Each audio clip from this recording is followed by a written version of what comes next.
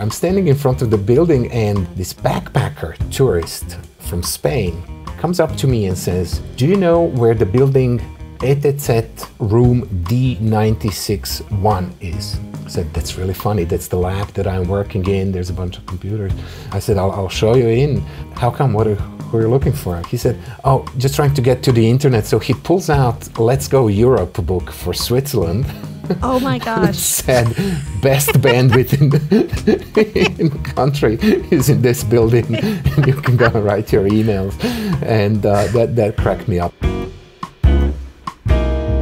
In this episode, I'm talking with Ogi Stanovcic, who did his master in management, technology, and economics at ETH Zurich and has worked for the company Open Systems for over 20 years. This is the We Are ETH podcast, and I'm Susan Kish, your host.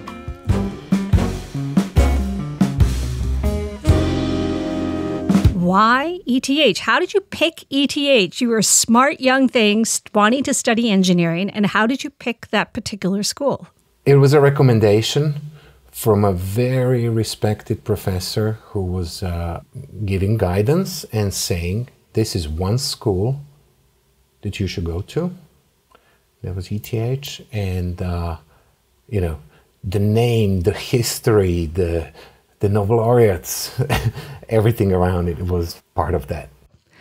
And where were you living at the time when you made the decision to come to Zurich and study at the ETH? I was living in former Yugoslavia, so in Belgrade, which is now in Serbia. And by that time, it was kind of obvious there's not much for young people to do there, so aspirations to go abroad just strengthened, and this is how it came about to come to Switzerland. How did you make the decision to stay here? Because after you graduated, you started working here in IBM, right? That's right. I started that already through the studies. So to be honest, I was attracted to ETH, but didn't really have Switzerland on the radar as such. So I was thinking, I'll just study at ETH and then see. I'll do whatever, where it goes. And I started loving Switzerland so much that it was a clear decision. This is the place where I'll stay. I love everything about it. What was the tweak? What are the 2 or 3 things you remember about Switzerland that caused you to say, you know what, I'm gonna stay? People. Okay. It's love. So Nina, today my wife, we started dating when I was at university, and that makes a huge difference. That always makes a difference. That's a really good point. And just the opportunities in an organized way. It's things work, and you can thrive, and you can develop things. You can innovate. Those are the things that I loved about Switzerland, and still do. What was it around questions of security? Because it looks like you studied, or you started right off at the Global Security Analysis Lab in Richelieu, which must have been pretty intense, right? That's an intense place. So what was it about technology and security or cybersecurity? Because those are early days. What captured your interest? Yeah, that's absolutely right. Those were really early days, and this was the time when internet was coming, out of academia into businesses, and talking about there's a need for security, and it's not just doing some pranks. It's real stuff that's happening. And Global Security Analysis Lab had some of the most brilliant people, still has. There, I was, of course, junior, I was still at ETH. There were 2 things that sprung my passion during that time. Yeah. One is cybersecurity, and the other one was video conferencing. And guess what I'm doing today? I'm doing cybersecurity over video conferences all day long. Oh, is that right? Yes. I did my master thesis on the video conferencing, on teleteaching and compression algorithms for teleteaching. So that was really very, very interesting. And the other part was security. And at that time, it didn't look like these 2 things really kind of combine well, but both were a passion. Because that's before voice over IP. That's before all that stuff, right?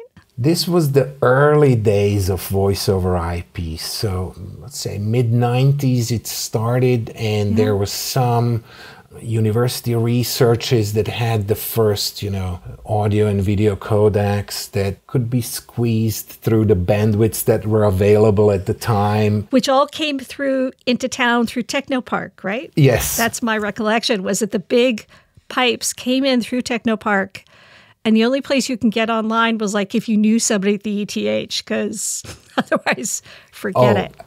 And I'll tell you a really funny story that happened sometimes in mid-90s when I was at the ETH at the electrical engineering building. I was doing my semester work, and this was also using video conferencing. And I had a friend who studied with me. He's from Chicago, so when he went to Chicago, he went to a lab there, and we were testing the delays and latencies and bandwidths and stuff. So I go out to take a break. I'm standing in front of the building, and this backpacker tourist from Spain comes up to me and says, "Do you know where the building ETH, so ETZ, room D96-1 is?"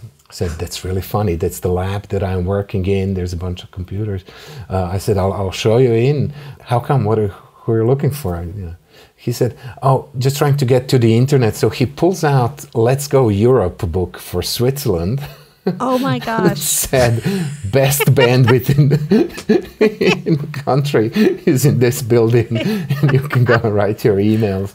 And that cracked me up. So at that time it was bandwidth that was limiting the video conferencing. That was the challenge for teleteaching. So analyzing that from the technology point of view, but also from the user experience. It was fantastic. It was like a playground you just could not find unless you had the Let's Go Europe book. You would not know where to experience with that.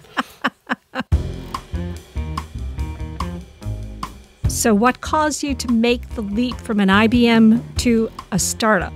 Because you joined Open Systems in what, 99? In 99, yes. That's like at the peak of that first internet wave. That's when the magazines used to be this thick. Right, with all the advertisements and stories, and the advertising was still in the print, like you say, and then internet. Yeah, totally. So Open Systems was a very small, very specialized company that I got to know, not just in Switzerland, but even in Europe. They were doing some real life projects, going and protecting organizations, firewalls and intrusion detection and all that, and that was it. I was like, this is the company I want to go in. It was a cool time. It was a very cool time. I loved it. I never really made any plans. I certainly didn't think I would stay for, a quarter of a century in the same company at the time, but it was just great, and it still is. It's just there's so much happening in this space, and when you have excellent people around you, and when you have excellent customers working with you, and when you feel that you're doing something really good, you just stay. It's just amazing every time. That is very inspiring. And I have to say that's exceptional, right? Finding people who've stayed at the same company and still smile as you are right now and talk about it with such joy that's just very, very cool. So as we were speaking about before, I'm pretty sure I met you 20 plus years ago in Zurich when I did something called First Tuesday Zurich, which met on the first Tuesday of the month. Do you remember those times? And do you remember any stories from those times? Oh, I remember that, and I remember meeting you like it was yesterday, Susan. This was First Tuesday, very well known. Actually, everybody in our industry was trying to get onto that, and let's get Susan and be nice to Susan so that she can invite you. So this was really a very attractive platform. I went there by, I wouldn't call it an accident, or maybe it's an accident or serendipity. My friend Florian Gutzwiller, who is the founder of Open Systems, was invited to speak. He had a snowboard accident just before. He calls me in the morning on that Tuesday and says, "I have to go to the hospital. I just can't come." can you go stand in there? And when I came in and that whole, so this was at the stock exchange, full audience. We used to get 1,000 people for those. When I peeked behind that curtain, I think my blood drained out of every cell of my body. But you were kind, and we spoke about it, and this was interesting time. Investors were interested. We were not really looking for investors, and for the longest time, the very Swiss way, let's earn the money and do it until you have the maturity to say, okay, let's expand this globally and internationally, and those were wonderful times. And I remember Open Systems because you were what we used to at that time call a hot startup. And it was one of the few places, First Tuesday was one of the few places you can go and meet investors and potential clients and sort of the whole range, because it was before LinkedIn, before Zing, before AngelList, before any of those. Yes. The concept of an incubator was not well formed. Anyway, those were interesting times. Oh, those were, I still think today of these, how, there was a quick briefing of how to do a 3-minute pitch, the elevator pitch, and doing that. Very cool times. So you are still, as we just said, still with Open Systems. Yeah. And in fact, it sounds like your job recently changed. So what do you do at Open Systems now? So I take care of strategic alliances. And okay, which means what? Which means, well, the biggest in this space, Microsoft has become very strong, hasn't always been in the security space strong, but with huge investments, focus, and adoption of the cloud, that became a very, very big and important alliance for us from the technology point of view as well as go-to-market. So that's the biggest part of that. And also keeping all these relationships together, looking into how the ecosystem and technologies and so on serves together to protect our clients around the world. That's the result of that. So when you say a strategic alliance with Microsoft as your big guy, does that mean figuring out how to integrate Open Systems seamlessly into the Microsoft platform? Or what does that practically mean? How do we connect our product team with Microsoft product team so that you don't wake up in the morning and the world has changed, but you have a certain heads up to adopt. So when something is announced, and the amount of news that come in this space is incredible. There are books with just summaries of what was announced at the last event, doing that. So doing all that, the entire organization does that. When you partner with somebody who has more than 100,000 people, there's a lot of work to just keep track of who is doing what and where and how you do that. One of the things, as you said, cybersecurity is like in the news all the time. And the other huge thing in the news these days is around GPT, now GPT-4. Yeah. Right? And how it's making a difference. I just used it to write a poem in iambic pentameter about, the risks of AI. What are your thoughts about ChatGPT-4 and its impact in what you do and what Open Systems does around security? Absolutely exciting times. There was somebody who once said, if it's written in Python, it's machine learning. If it's written on PowerPoint, it's AI. Well, that's interesting. That was kind of the joke for the longest time. And now the world has seen, no, actually, there's a lot more to that. This isn't just come overnight, but in our space, very, very important.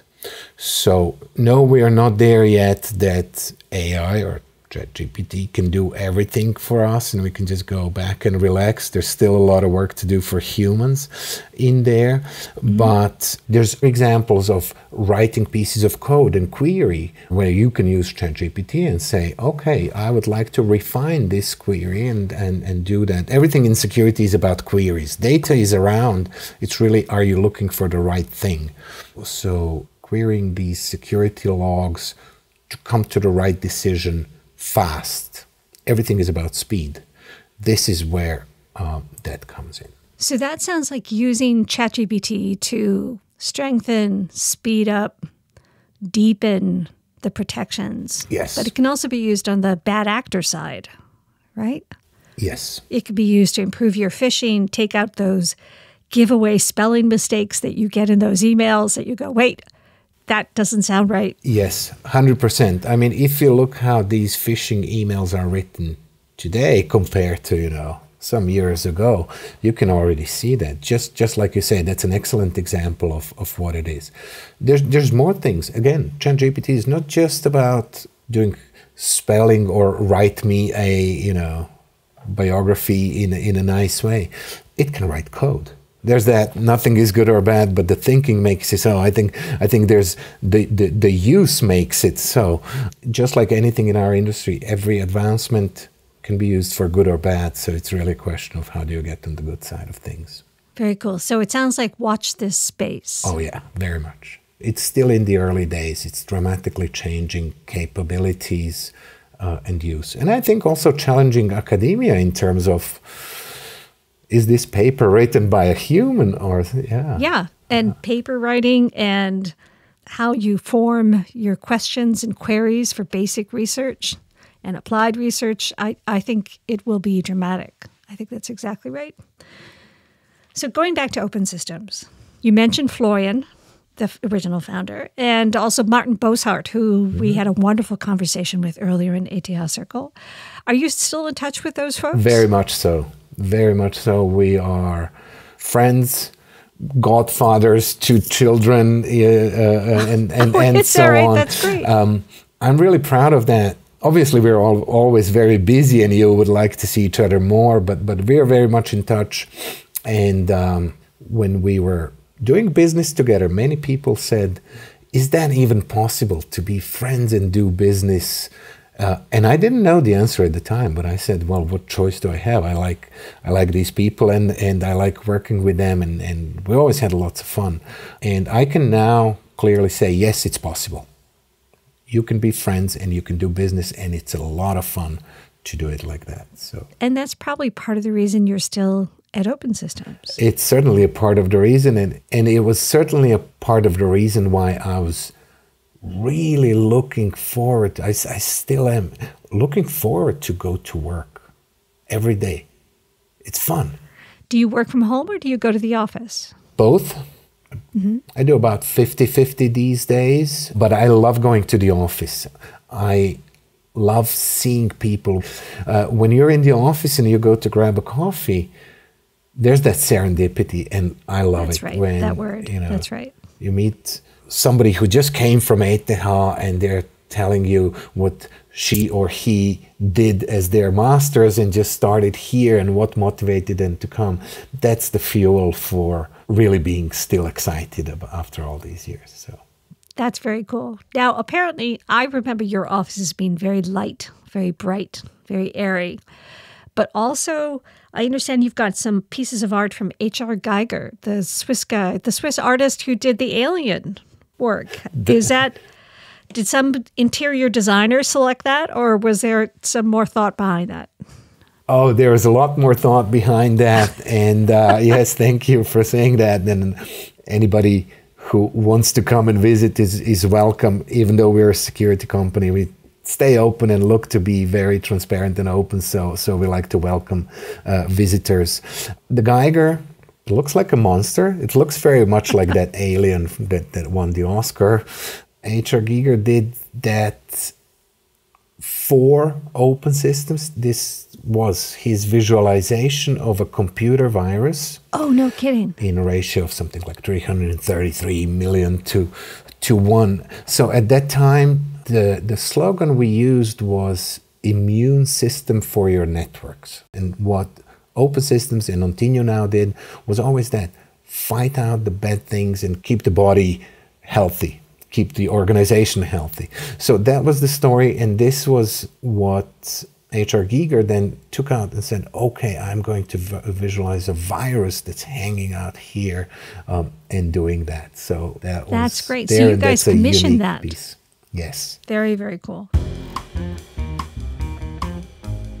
So outside of work, it sounds like you spend a lot of time with the Aladdin Foundation, which looks like a wonderful organization working with children who are desperately ill. Can you tell us a bit about how did you start working with them, and tell us a bit about the foundation? Very gladly. I'm really passionate about that. So I'm there since the founding of the foundation, one of the founding members, I believe in 1996. being involved and with a number of people involved in other charities and so on, we understood there's a need actually for the entire family. So when a child is sick, has a challenge, disability, being hospitalized for a very long time, it is obviously the child itself, but actually the entire family who is in absolute distress over a very long period of time. It's siblings who suffer because parents will have to focus on the child who has to have a dialysis every day, and so on, and they don't have time for the other children. There's actually a word in German, Schattengeschwister, Schattenkinder. So they stay in the shadow, and the Aladdin Foundation is relief for the entire family. So that could be organizing holidays, organizing a place where you can go with wheelchair, you can have that. There's other families there, and there's people volunteering and taking care of and cooking and doing program and making it interesting. For some of these families, this was the very first holiday when they came there. They said, this is the very first holiday we had since we had the child with illness or disability. There's other things like having volunteers, amazing people who volunteer and come in the rotation to be in the children's hospital, to spend time with the children when there are gaps, so these children are not alone. It sounds like it really does. It's very focused, and it really makes a difference. It does, and what really makes a difference is when you meet a child like that or a family like that, they tell you how they experience that or from their perspective. Sometimes you just say, wow, it's worth it. Yep. Very, very cool. So I'm going to ask you a few questions about the ETH. How did the years at ETH influence your choices? Yes. Years at ETH not only influenced my choices and what I do today, but literally everything about my life today is influenced by ETH, and I'm thankful for that. This is what I said is certainly part of the reason why I loved the idea of ETH Circle and doing something and bringing back. So the professional choices, certainly, like I said, cybersecurity, I got into that when I was at the ETH. It wasn't a specific, you couldn't have at that time a lecture on the topic, right? But understanding everything about computer networking and how things work together gave that basic to even understand, the field and get into that. Friends, I have so many friends. Those are all from student days. Not everybody was at ETH. Some of them were from university or somewhere else but it's really everything. My circle of friends, my life is very tied to ETH. Very cool. So I'm going to have 3 closing questions. In Zurich, what is your favorite place to go? Well, that's a difficult one. I love a lot of places in Zurich, but I would say if you ask others, where does Ogi still like to go these days for lunch, not for parties or for First Tuesday events, that'll be Kaufleuten. so that's... Okay, they make the best steak tartare, at least they used to. Absolutely, they still do. Very, very cool. And when you were young, when you were just growing up, what did you want to be when you grew up? I don't know. There's all these boy fantasies about, pilot and astronauts or whatever. Astronauts, yep. At about age of 12, my brother and I have an older brother. He is a year and a half older. We put our money together and bought the first computer. This was a Sinclair Spectrum. To be honest, this was about gaming first, but it was a really cleverly designed computer that had some most important programming commands on its keyboard. So you could kind of see, you could learn BASIC at the time. So from playing games, it started on by getting to some nerdy magazines that said, okay, if you change this code here, you can get, unlimited lives in the game or whatever then it was. Sure. And then you start digging for that in the code. So around that time, I started being fascinated with computers, and that led to the rest of it. I thought actually I would be a programmer one day, computer programmer one day. Very, very cool. And what are you learning about today? What are the books in your bookshelf? What's captured your curiosity? I like variation of books. I sometimes like to read very different books, biographies. Mm-hmm. So you'll see a variation. One of the most recent, really fascinating books that I recently finished is called Chip War. Oh, I have it just on my bookshelf. You have it on your bookshelf. Okay, I didn't see it. It's amazing. It's that combination of technology and advancement, but also how technology and geopolitics and economics play a role together. It's incredible. Yeah, it really I found it reframed my view about the world. Yes. Fantastic. Fantastic. Well, Ogi, thank you so much. Thank you very much for your time. Thank you for being open about this. That was a great conversation. Thank you very much, Susan. Really, really appreciate being here. Thanks. I'm Susan Kish, host of the We Are ETH series, telling the story of the alumni and friends of the ETH Zurich, the Swiss Federal Institute of Technology in Zurich. ETH regularly ranks amongst the top universities in the world, with cutting-edge research, science, and people. The people who were there, the people who are there, and the people who will be there. Please subscribe to this podcast and join us wherever you listen.